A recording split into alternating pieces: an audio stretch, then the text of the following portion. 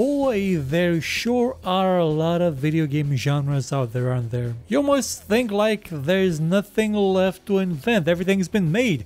We even now have competitive cooking games in the form of Overcooked 2. But maybe, just maybe, there's more out there. Genres that have yet to be truly defined, genres that maybe have only existed as one or perhaps two isolated games over the last 40 years of history of video games. So these are the top 7 genres that need to happen. Video game genres that you just kind of feel in your heart of, well, I do, in my heart of hearts, the one I keep in my basement, should exist. Should be real, should be represented on every platform for everyone to enjoy. And hey, if you have your own genre suggestions, make sure to mention them in the comments. That being said, let's get started with number 7. Multiplayer dating simulators. The single player variant is pretty much ubiquitous, it's everywhere. It's even gone beyond dating humans or whatever those things were in those Japanese games, and we're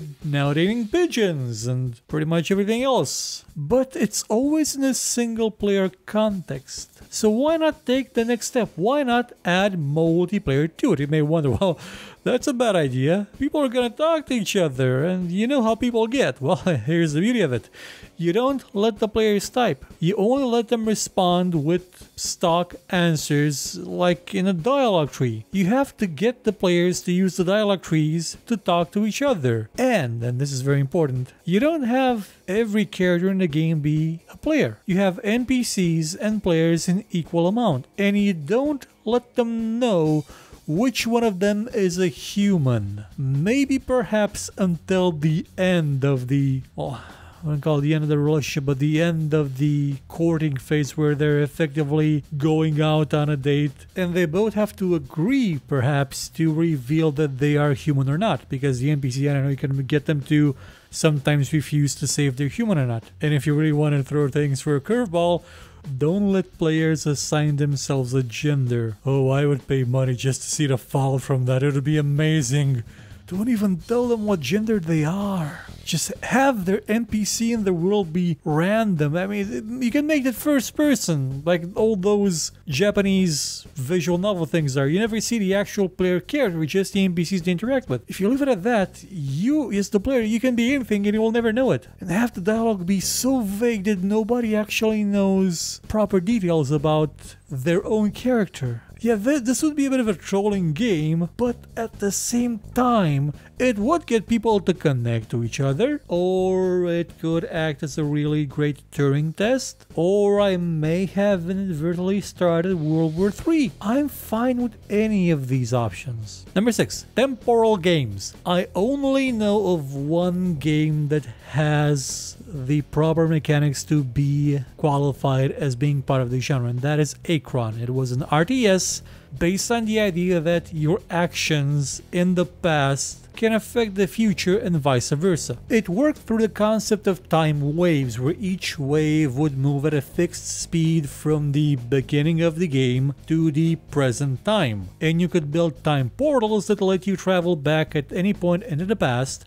and any change you made in the past or was made by somebody else in the past would be propagated through a time wave all the way to the present. So that means you could send units back to yourself in the past to help you with a fight that you lost. And you could win it if you prevented the enemy in the present from sending units themselves back into the past to stop you from sending. Well, it's a bit complicated, but it worked. And more games need this. There needs to be a genre based on this. I'm honestly shocked that no big studio, no big publisher stole the idea of time waves. Everybody's doing Battle Royale. Imagine Battle Royale with time waves. You'd not just be fighting in a 3D space, you'd be fighting throughout the timeline of that match. Going back into the past, moving to another place where you would not be shot in the face because you wanted to pick up a pan and quang somebody over the melon, but that somebody had a shotgun and lag. Imagine this applied to anything. Imagine it applied to racing games. Imagine it applied to action games, especially shooters. Temporal games are a thing that could exist. They would require some refinement maybe. I mean, Akron was not the greatest RTS ever made, but the time mechanics in it were kind of brilliant. Number 5. Linguistic shooters. Imagine Typing of the Dead. You know it, right? It started out as an arcade mod, I think it was an arcade mod for House of the Dead, where they replaced the light gun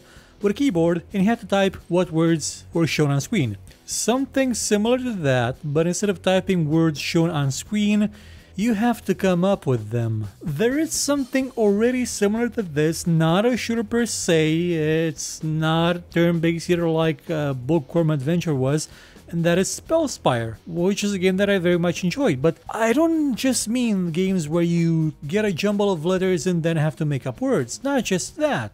Though that applied to a shooter would be awesome, especially a competitive shooter. But you could also integrate things like learning languages, like have Duolingo, which is a software, it's an app used to help people learn another language. Implement something like that into a game. You want to beat this enemy while it's shooting at you, translate this into a different language or translate this from that language into yours. Figure out what it means. You have like until your life runs out to beat this enemy and then move on to the next one and maybe find some health pickups or not. Maybe you have to get a perfect score in a certain time to actually get your life back. This would be an awesome educational game, again especially if it has a competitive component, because as we all know, people are really in love with their EPs. If it has a ranked mode, they will play with it until they become masters of it. But instead of being masters of spewing profanities in Russian, also known as Counter-Strike Go, they'll become proficient at a language, at spelling, at discerning words. It'll be awesome! Number 4. An evil god game. If you're thinking Dungeon Keeper, no, that's not exactly what I mean. If you've been following my development logs for Gods of Azure, you're probably wondering, wait a minute, didn't you stop doing those like 3-4 months ago because you got a second job? Yeah, but I did mention that there was a mode where you will be playing as a sort of fallen or diminished god. It's sort of like, and this is a spoiler for Wonder Woman, which I suggest you go watch. It's a very nice movie, as long as you don't watch the last 15 minutes. Okay, done good. It's like Ares in the Wonder Woman movie. He is powerless, like completely and utterly incapable of hurting anybody directly. So he whispers in the ears of men and women. English is kind of strange because English uses men like in the exact same place that every other language uses human. Because English is a shorthand, it's not sexed or anything, it's just meant to, technically there is male and female and man would be all of them. Not a language, so I don't care. But Ares manipulates others into doing evil, and from their evil acts, he gains strength. That can be the foundation of a game. Well, that was going to be a mode to play Gods of Azure in, where you could only, at best, maybe draw some scary stuff on a wall, but it's kind of obvious that I'm not going to be the one to make it. You can think of it as a Satan simulator, but in the, you know, more the deceiver, the whisper in the dark kind of menace, where you go around into a... It could be a sandbox, like it could be a game where you are in a sandbox, or maybe you can, again, it's a genre. It doesn't have to be defined by one single setting, location, or approach. It is a genre where you play as an evil entity manipulating slowly people, entities around you to commit acts of vile evil for your enjoyment and to relish in your power. Like slowly manipulating them to turn on each other, to destroy things, to break up with the ones they love, to hurt them. Okay, that maybe sounded a bit darker than I meant it to sound, unless you're into that, and I think that came out wrong. But you get the idea. You're supposed to be like evil. This can be played up comedically, where it's more like Overlord, where you're that kind of evil. Where yeah, you kill things and massacre, but look at it, it's all fun and lighthearted. Oh, look.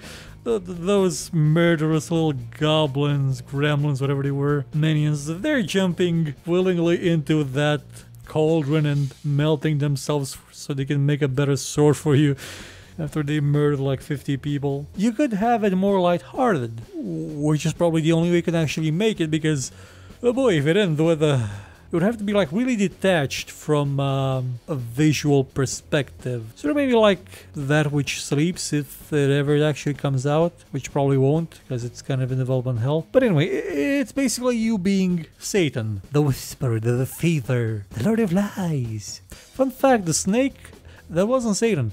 Yeah, it turns out Satan's kind of a well, more similar to the Sonic original characters you keep finding on DeviantArt that they even let you import them into your in one of the last Sonic games, so your OC can be canon, sort of like Satan is. But anyway, that's the core idea of the game. An evil god game where you're a pathetic god, like really pathetic. You can't even lift a boulder to crush somebody with it. You have to get others to do it for you. Number 3, competitive photography games. As you may know, I have a camera, like an actual one that works, and it is amazing. Like, oh boy, to think we could have actually afforded something like this back then when Steam didn't cost... It's under $1 now. It's a good thing I have a second and third job. Otherwise, oh heck, I can't even really spare the time to make these shows properly anymore, can I? But anyway, I enjoy photography. Going around snapping pictures of cats and stuff. Mostly cats. The stuff tends to frown if you take pictures of it. And I've been thinking, why are there competitive photography video games? You can have them in multiple forms. You can have them in the, well, you know, in-game photography kind of way. You've had games like... what was that thing? Pokemon Snap, that let you take pictures of Pokemon for some reason. And you have photo modes in pretty much every game. Why not have a game that's all photo mode and you have to compete with others to get the best shots possible? Now these could be time limited, like there's a virtual bird somewhere around there, you have to find it, hunt it down, not kill it, just take a picture of it when it's doing something neat and make sure nobody else does. I'm not saying kill them, just, I don't know, sabotage their picture somehow by screaming at the birds who will run away. Or you could take, since I mentioned Pokemon, you could take the Pokemon Go approach and be assigned objectives in the real world to take pictures of stuff around you, and they could have points associated with them, especially if you get them like at the golden hour or when it's raining, you know, those are worth extra points, or with no people around, or from certain angles, and you can upload those to a probably a neural network powered server that validates that you took a picture of what you were supposed to take a picture, and it's that thing and not something random you just found on Google Photos. And you get points for that, and it's competitive because everybody is trying to do the same, and probably somebody will find you trying to take a picture of something and clobber you over the head, so you wouldn't take their spot on the... Okay, so maybe this isn't the best idea ever, but at the same time it would either foster a unity between local photographers or people who just meet and take photos of stuff and make friends and talk to each other about hobbies and, you know, just hang out, be brought together by a game, one that maybe they won't forget about like next month when it's no longer the cool thing to do. Because if it's aimed at photography nuts, they'll not stop doing it. That's their passion, that's their hobby. Oh sure, if it's gonna be tied to something like Pokemon, there's gonna be a lot of interlopers, a lot of newcomers that, oh my god, I always like taking photos, look at my 50,000 selfies I took in the bathroom this morning. And they're gonna leave like in 5 minutes, but the core people, they'll be there, it'll be for them. It could work. I think it could absolutely work. You can make it cooperative, like get a picture of somebody taking a picture of the thing you're taking a picture of, or two people must take a picture that can be combined to one single picture or something. Somebody will figure it out. Number 2, social murder mystery games. When Facebook games were a thing, I had an idea. So here's the thing, randomly when you're playing the game, and only in the game, you are assigned the role of murderer, and your job is to use a set of predefined tools that you have at your disposal that the game gives to you. You have a selection of them, selection of places, selection of methods, escape routes, stuff like that, and you have to use those to murder in the game one of your friends, a person in your friend list in the game. Very important, just their avatar in the game. And you can sort of make a plan how you can do it, where would in the game, only in the game. And if you do it right and the character is dead, then all the other friends that you have that are playing that game will have to solve the murder, but they don't know who killed that person. They just have the clues that maybe you left behind if you're sloppy, or if the game tries to help them out and gives them some hints, like where it happened, what the signs on the body were, and they have to sort of, talk to people, you have to come up with alibis. It's sort of like an investigation game where you're not just simply collecting clues that are always going to be there, and you're not going to talk to a set number of NPCs that are always going to be there, and one of them guaranteed did it, and they're probably going to say, oh, it was me at a certain point. No. They're going to actually have to find out who did it. Like piece together clues and confront possible suspects, confront you, and you yourself, oh, you're in on this. You can draw them off the scent. You can try and incriminate somebody else. You can maybe even get somebody to be your accomplice. Somebody that the game assigned a motive to. It's going to be like Clue, but you're not just the investigator, you're also the murderer. It'll be amazing. This kind of game, you could place it like in any kind of location, any kind of setting. It just has to be multiplayer. You can even do it with mobile phones now that Facebook games are dead and have been there for like, what, 10 years? Man, it's been a long time. In hindsight, I should have probably made this game, like started the genre, but I was kind of busy and well, I didn't know how. And number one is a car MMO. Now you're gonna say, wait a minute, you numbskull. Ubisoft alone now has 2 car MMOs. Well, when you break it right down, are they really MMOs and not just single player games with really crappy DRM and especially the second one that doesn't even have PvP yet?